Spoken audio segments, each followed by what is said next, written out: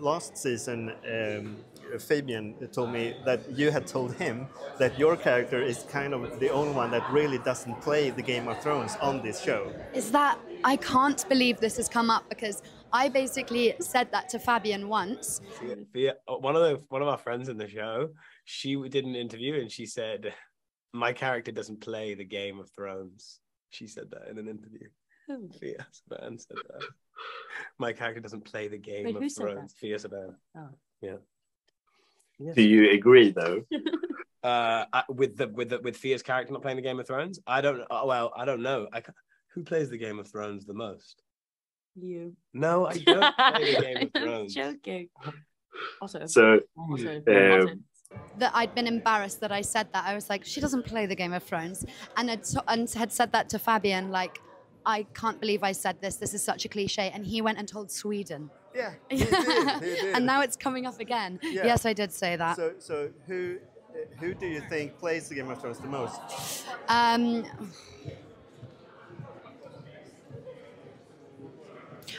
Otto Hightower. Yeah. I think he's moving the pieces around. Yeah. I mean, it's probably the same old favourites.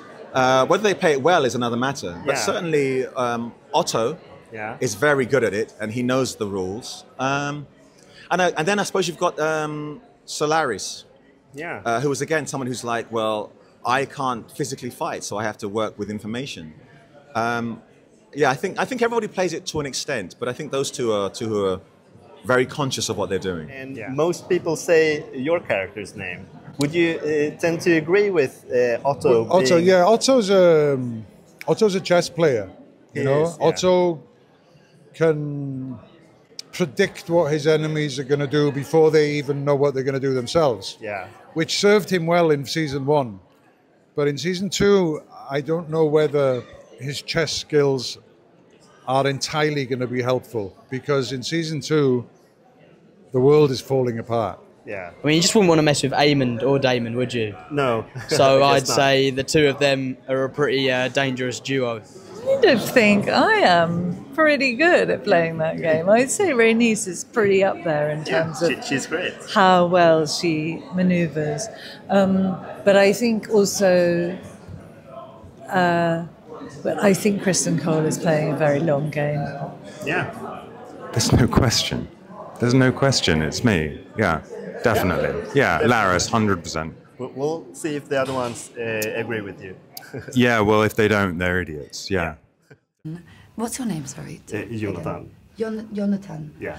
Last year, Fabien spoke to Jonathan and said that I had said Helena doesn't play the Game of Thrones, which was obviously something that I'm deeply embarrassed about. But it's also true. Yeah. I would have encouraged that. Okay, that's good. Okay, feel better about it now. Ridiculed you.